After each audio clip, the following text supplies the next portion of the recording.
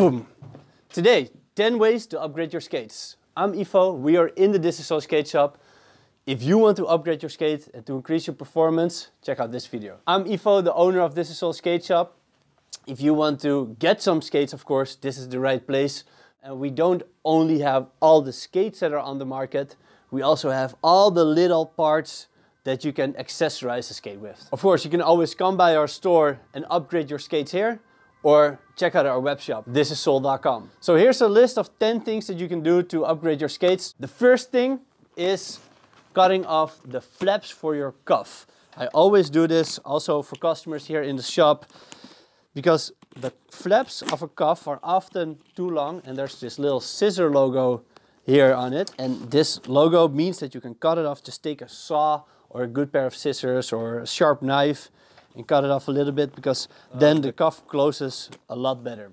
Another thing that you can cut off is the buckle, because often it's too long and it is a little bit hard to put it in all the way as far as you want, because there's a lot of tension here underneath the cuff where the buckle goes in, and because of the tension it's hard to close. If you just cut it off, then you make yourself a lot easier. The second thing that you can do to upgrade a skate is upgrade the buckle.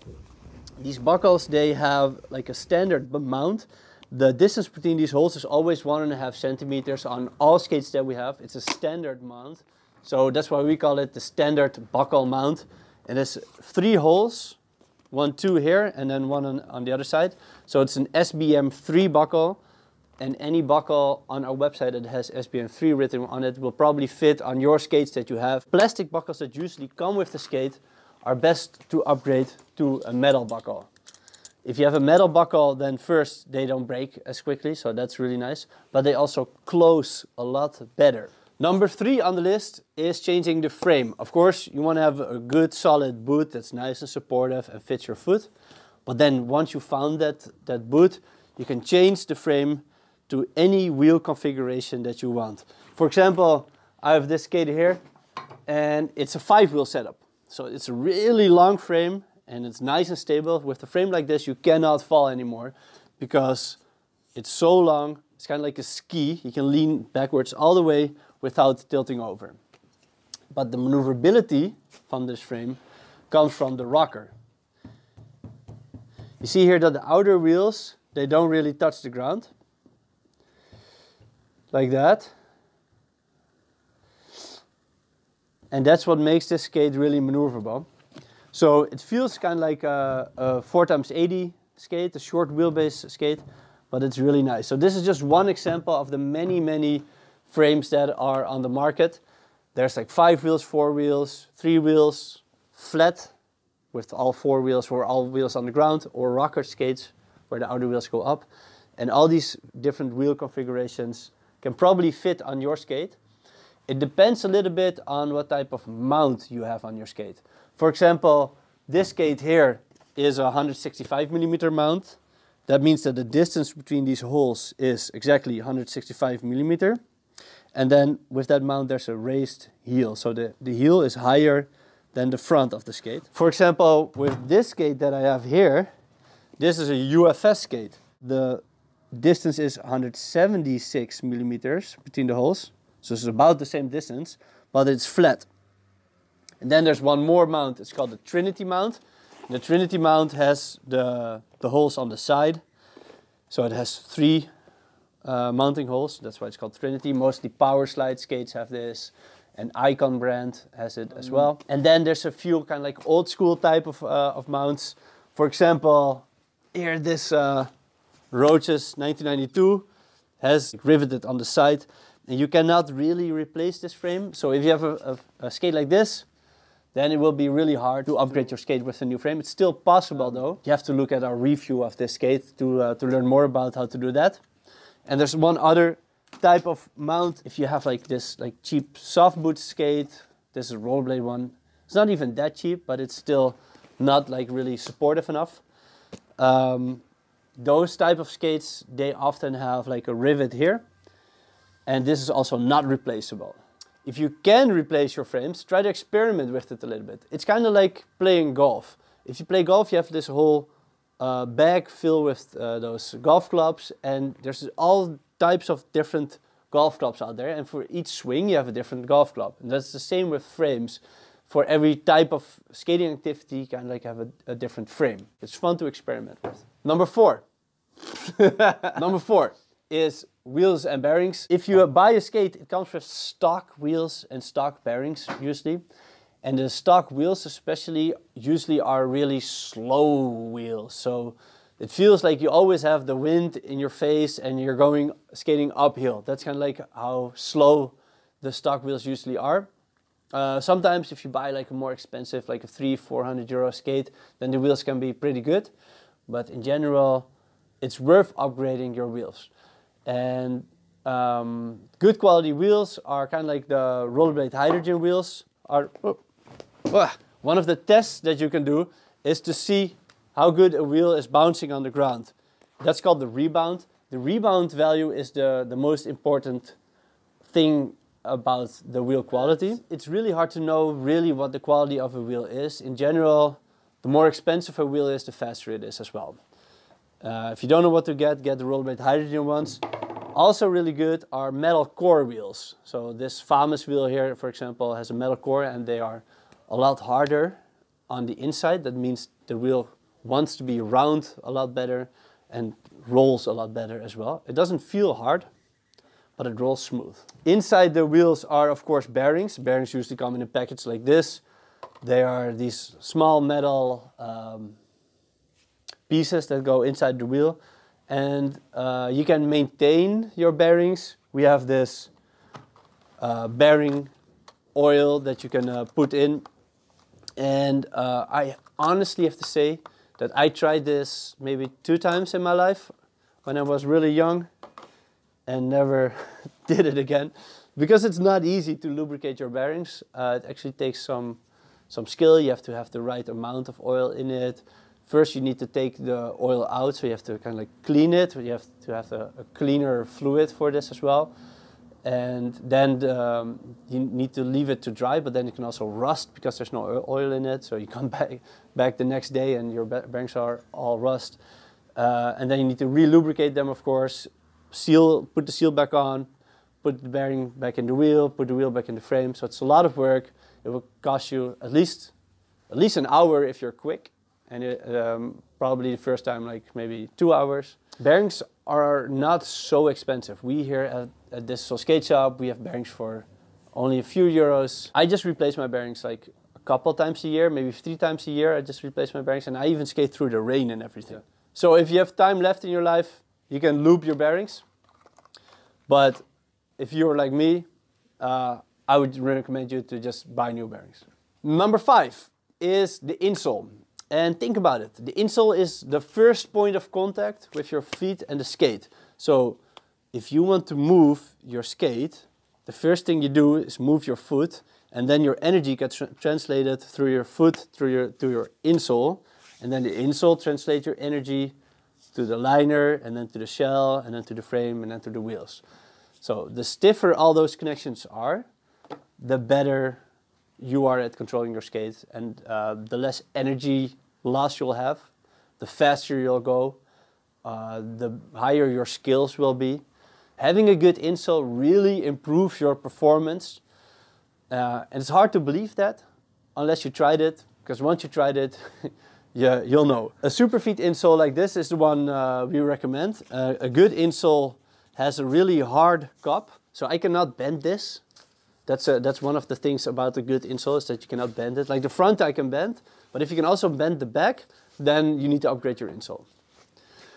Another thing about these insoles is that they have like a nice little cup that holds your heel right into place. Like if this was my foot, the cup holds your heel right into place, and then it has a nice arch support for your arch. And this is kind of like the position that your foot wants to be in. And that's also the position that you will have the most control over your foot. Another thing that it does is that normally when you stand and you bend your knees go a little bit inwards like this. But if you have your foot in the right position, your knees actually go straight forward. So especially with skating, you're doing this the whole time, and then your foot also needs to be in the right position because of that natural skating movement of bending your ankles. Next topic is number 6, the liner. After you move your foot, your energy is translated through your insole, through your liner. The better your liner is in translating that energy to your shell, the faster you go again. This liner is actually pretty hard, and that means that it also creates a really responsive skating feeling. People think that liners need to be comfortable, and that would be the main function of it. So usually if the liner is really fluffy and soft, people think that it's really nice and that it's like a really good liner. What a good liner does is it's comfortable and it also has good energy transfer. Intuition liners, they have the best energy transfer. Another thing is that it's also heat moldable. So if you have like a pressure point, which for example I also have in my liners always, then you can heat mold the superfeeds because it's EVA foam, which is heat moldable. You just put it in the oven, then put it back in your skate, and then it shapes to your foot. I would not skate any skate without an Intuition liner. 7 is rockering options. We already talked about upgrading the wheels and we already talked about changing frames. But you can also change the rockering with changing the wheels, or you can change the rockering by changing the axles. So let me explain what rockering is. You have to think of a rocking chair. And rocking chairs, those chairs that go back and forth. And if you look at the bottom of those chairs, they are round. And that's also what a skate like this is. It's also round, right? So a rockered skate is really maneuverable because it only sits on 2 wheels or maybe 3 wheels at the same time. And playing with those rockering options, so putting the front wheels more up, is one of the options that some skates have. So maybe the skate that you have at home already has this option. So try to take out the axle, and then if you see this hole that's kind of like not round but oval, and also here this axle has like a little thing on it, you can put this axle in back again in 2 different ways, so up or down, and then with that you can also change the wheel position up or down. For example, FR skates tend to have this option, like the FRX has it, the FR2 has that option. But also some old school skates, like this, they also have it. It has a plastic frame, and if you take out the axle, you can also take out the frame spacer and flip the frame spacer back in. So maybe your skate also has these rockering options built in already, and if it does not, you can also play with rockering options just by putting in smaller wheels on the outside. Just play with that, have fun, experiment, feel how it is. Because sometimes if you put in a rockering, so you have a nice rocker, then your skate feels suddenly so different, you suddenly start to dance on it because it's so maneuverable. And how much fun is that? Number 8 is the ankle buckle. And my advice is to just take it off. I think these things are always sitting in the way. I know they're really great, yes, they do work really well, and I actually advise people to use them to push the foot more to the back. You're locked in better, then you have better performance. That's all true, okay? But the downside is that you cannot tighten your laces anymore with it. One thing that you can do is you can just push it to the side. So that makes it a little bit easier to access the laces. But it's just one extra thing still that you need to do when you tighten your boot. And also, I just don't like the looks of it. I like the look of a skate that's more clean, like this one, where there's no ankle buckle. It just looks a lot better. But then, of course, you lack the ankle buckle, and you can make up for that with this special lacing technique that I'm going to show you right now. If you take the laces that go out and then put it back in the last hole, you create this extra loop here. And then you use that loop to put the laces back in on the other side, like this. See that? If you tighten it now, you can tighten it super hard. And if you do that, then you actually don't need those ankle buckles anymore, because this lacing technique is so strong, it locks in your ankle just like an ankle buckle, pushes it all the way to the back, and makes sure that you have a skate that's easier to put on. It's easier to take off as well, because it's already loose. It's way easier to, you don't have to like search for the laces anymore if you want to untie it. And it just looks so much better. While we're talking about laces, we're coming to topic number 9. If you want to use laces as your main tightening thing instead of the ankle buckle, you also need really good laces. And really good laces mean waxed laces. So for example here, for example here, the CCM laces are waxed. These are hockey laces. They're really long. And we also have laced laces from the brand Laced, from Brandon Drummond. He's also a YouTuber. Check out his channel. He's mainly doing aggressive skating, but also some freestyle skating content. And he has a little brand. It's called Laced, and they make shorter waxed laces. So those are really nice. Of course, available on thisissole.com. Oh, thank you, Eric. So there's always option number 10 to customize your skate, and that's color technology. This is one of the biggest cool things about inline skating, is how technological savvy it is in the segment of colors. There's of course laces in colors, but there's also colored skates coming out, and then they have different colored parts. So for example, this one is yellow and this one is blue.